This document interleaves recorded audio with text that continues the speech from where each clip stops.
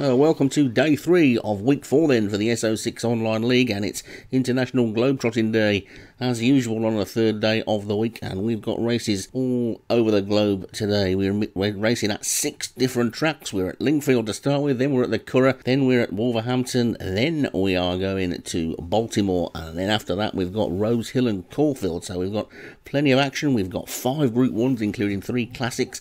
We've got plenty of low grade handicaps as well to let some of the trainers that are having their first season or are struggling start of the season maybe get that first win to get them going nicely in time for the big Royal Ascot meeting that's coming up in a couple of weeks, and the transfer window next week as well, of course. So let's have a look then at individual courses and see what we've got. At Lingfield, we've got the Chartwell Stakes. That's their big race there today. That's a Group 3 fillies event. Plenty of good looking horses in that, including the unbeaten Beaujeu Bonus Melior from the Vinnie Gerard yard. Also at Lingfield, they'll be racing on the turf and the all-weather today. At the Curragh, we've got the 2 classics, the Irish Guineas, and last week's 1,000 Guineas winner Dark Before Dawn from the John Morgan stable will be trying to do the double, and there'll be plenty in that race that ran last week trying to turn the tables on that one. Similarly, in the 2,000 Guineas, which comes up straight after last week's hero Octo Nimbus, will try and do the double as well, and once again plenty of horses that ran last week will be trying to turn the tables on the heavy going, which may make a bit of a difference.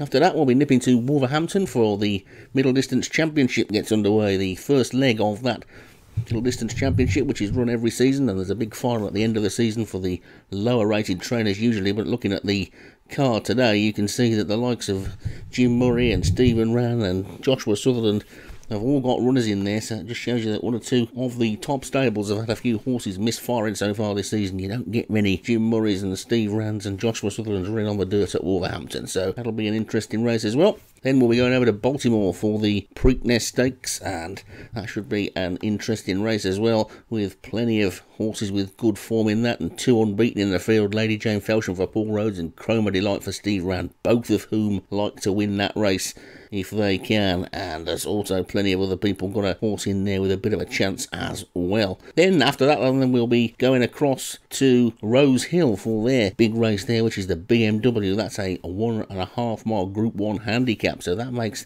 things a little bit different, doesn't it, when it's a handicap, and the top weight in that race, Prosecutor, has got to give quite a bit of weight away to some good looking horses in that, so that's going to be pretty interesting. Then after the BMW, of course, we've got the Golden Slipper, which is a really big 2-year-old race, isn't it? A big 2-year-old Group 1, and there's lots of good looking horses in there. Maybe not as big a field as you'd expect with all the money that's on offer and nothing that's unbeaten, but the top names are in there, and Timekeeper and Humongous and Welcome to the Jungle will obviously be pretty much fancied, and Molly at Surface Powerful Beauty is another one that should do well. So that will round up the big races. We'll then finish up with a couple of low grade handicaps at Caulfield, and that'll be it for week 4. The bulk of the commentaries today will be taken by Mike Tartaglia, but before that, a rare outing on the flat for Stu. He'll be joining me at Lingfield for the first 4 races from there, so we'll get over to there now and start off with Stu for the Chartwell Fillies Stakes.